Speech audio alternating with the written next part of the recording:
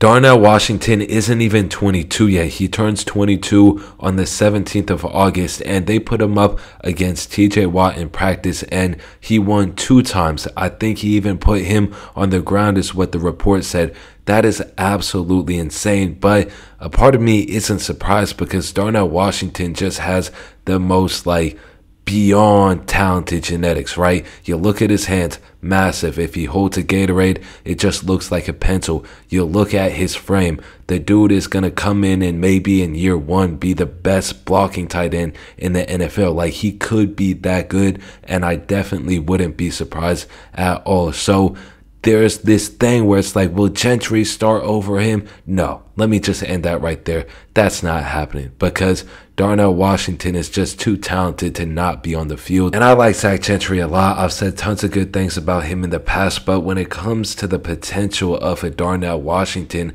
you want to play him. You want him to make mistakes early and often, so you get those out of the way, because once he hits that full potential, once he can become an efficient pass catcher where he doesn't have that many drops, because he actually did have quite a few drops in college. I wouldn't say a lot, but there's times on tape where you say, all right, well, he needs to work on his hands. So if Darnell Washington can get that down packed where you can just throw a lob to him in the red zone and he's not going to drop it, he can be a reliable target. I mean, that might be the best red zone offense with George Pickens, Darnell Washington. Man, all the Georgia boys are really taking over, but Pat Freiermuth as well. You can add Zach Gentry in there because he's a big boy.